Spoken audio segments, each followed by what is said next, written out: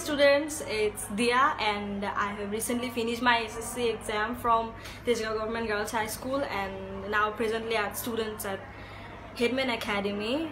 So today I am going to share something very interesting to you, and it is how to apologize to someone. And I have learned some of the phrases of how to apologize to someone. I want to share it, and it's the first one is I do apologize.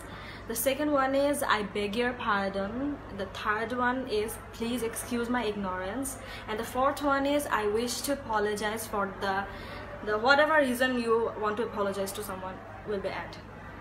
Thank you. It's bye then.